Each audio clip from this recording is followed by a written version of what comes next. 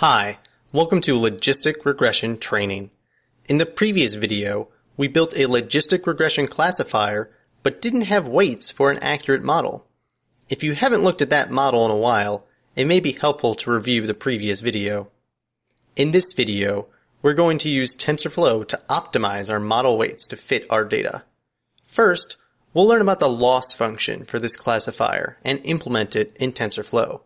Then, we'll quickly train the model by evaluating the right TensorFlow node. Finally, we'll verify that our model is reasonably accurate and the weights make sense. Optimizing our model really means minimizing how wrong we are.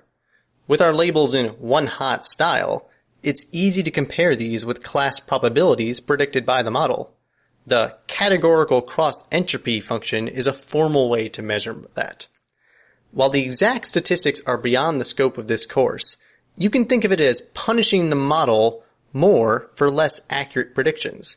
To compute it, we element-wise multiply our one-hot real labels with the natural log of the predicted probabilities, then sum these values and negate it.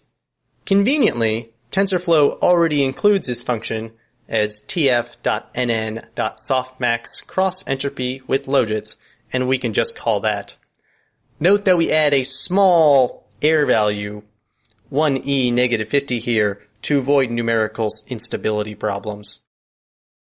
TensorFlow is convenient in that it provides built-in optimizers to take advantage of the loss function we just wrote.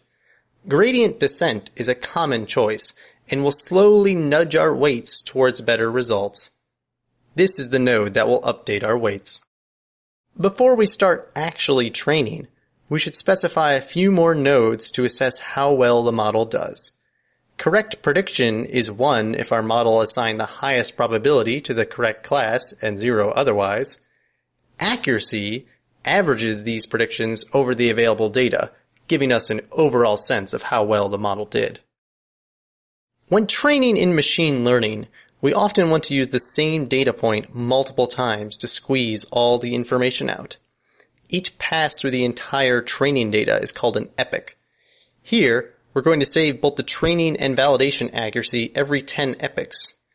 Note that we use the feed dict to pass in different data to get different outputs. Finally, trainStep.run updates the model every iteration. This should only take a few minutes on a typical computer, much less if you're using a GPU and a bit more on an underpowered machine. And now you can see it training here, and it will be done in just a few more seconds. You just trained a model with TensorFlow. Awesome. After 1000 epochs, let's take a look at the model. If you have matplotlib installed, you can view the accuracies in a graphical plot. But if not, you can still look at the final number. Here, let's do that. We're going to set the figure size so that it's not too wide, hopefully. It seems like the validation accuracy flattens out after about 400 to 500 iterations. Beyond that, our model may be overfitting or not learning much more. Also, even though the final accuracy of about 40% might seem poor, recall that with 5 classes, a totally random guess would only have 20% accuracy. With this limited data set, the simple model is doing all it can. It's also helpful to look at the computed weights. These can give you a clue as to what the model thinks is important. Plotting them by pixel position for a given class, we get an image like this, and again, you can square it up pretty easily. We see that the weights near the interior are important in some models, while the weights on the outside are essentially flat. This makes sense since none of the font characters reach into the corners of the image. Your final results might look a little different due to random initialization effects. Always feel free to experiment and change parameters of the model. That's usually how you learn something new. In this section, we have installed TensorFlow onto a machine we can use.